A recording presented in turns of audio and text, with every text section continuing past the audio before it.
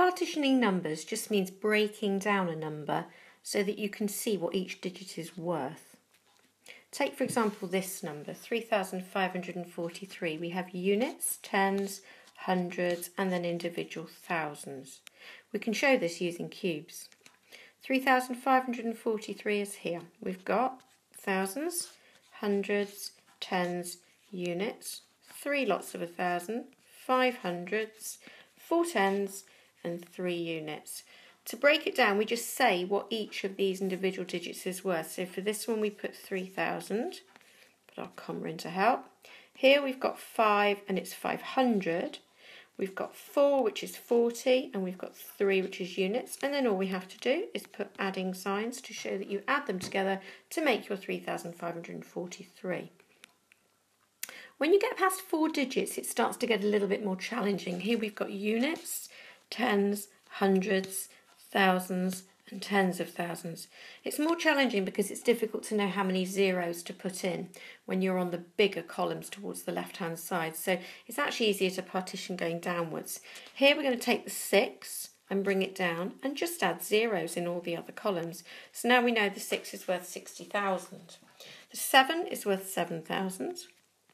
The 9 is worth 900. The 5 is worth 50 and the 3 is just 3 units.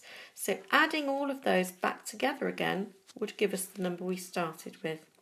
6 digits is no harder. We have units, tens, hundreds, individual thousands, tens of thousands and hundreds of thousands. We've just got an extra digit. So the 2 here will have 5 zeros after it. It will be 200,000.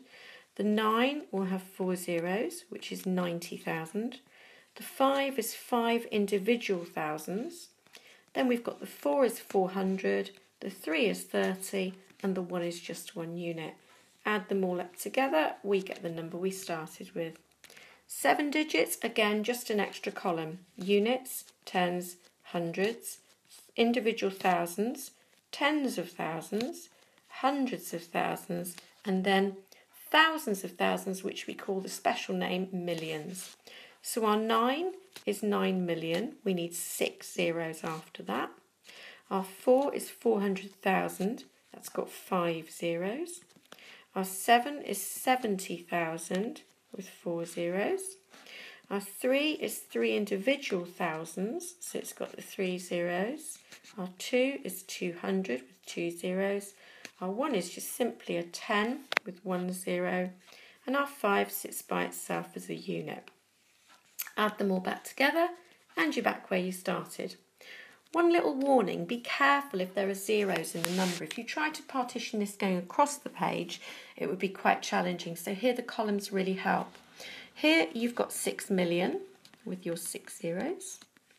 In the hundreds of thousands column there is nothing, so we can actually leave that line out. Going to the 2 is worth 20,000. There's nothing in the individual thousands, so we can leave that out. The 1 is 100, nothing in the tens, and then the 5 is 5 individual units. So here, because there are so many zeros when we partition, this number is only made out of 6 million, plus an extra 20,000, plus an extra 100, plus an extra 5. Add them together, you get what you started with.